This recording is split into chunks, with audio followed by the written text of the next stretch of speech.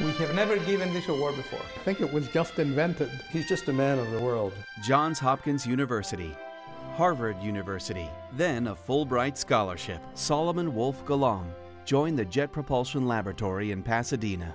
There, he met an up-and-comer who would become a friend for life, Andrew Viterbi. I spent most of the day with him making sure that he attended to such basic things as finding a place to live, perhaps most importantly, making sure that he got on the JPL payroll right away. Then, in 1963, Dr. Golomb walked onto the USC campus. Well, the school is unrecognizable in pretty much every respect. The quality of the students has improved very dramatically, especially during the last 20 years. I really didn't know who he was at the time, so it was really just, I was looking for people to do research with. So I emailed him a few times and he responded, then I emailed him 2 more times and never got a response.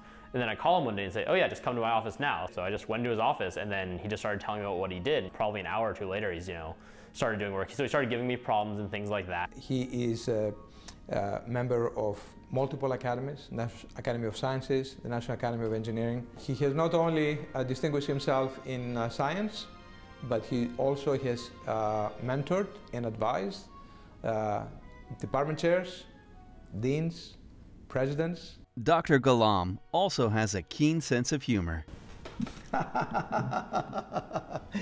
Okay, so this is, I never seen Saul wearing number 45. 45 means linebacker, is that what it is?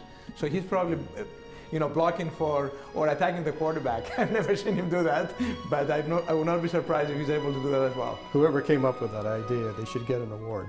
That was not my idea. When USC distributes what are basically recruiting brochures to high school seniors, this was the idea they came up with, and after 4 years I probably lost my NC2A eligibility. He's very, very interested in puzzles and games and the mathematical description of how you analyze these things. And then in the game that inspired Tetris, which is actually one of the biggest things I realized, that he created this game called polyominoes, which is basically, how do you fit together shapes that are, some n number of squares in any configuration. I think I've heard anecdotally that he knows like 7 or 8 languages. I think he does speak many languages. I probably couldn't count all of them. In February, we spent a lot of time together in Israel, visiting Israel with the USC delegation. One memento that I got from the trip is he wrote my name in like 7 or 8 different languages, and so I have kept it.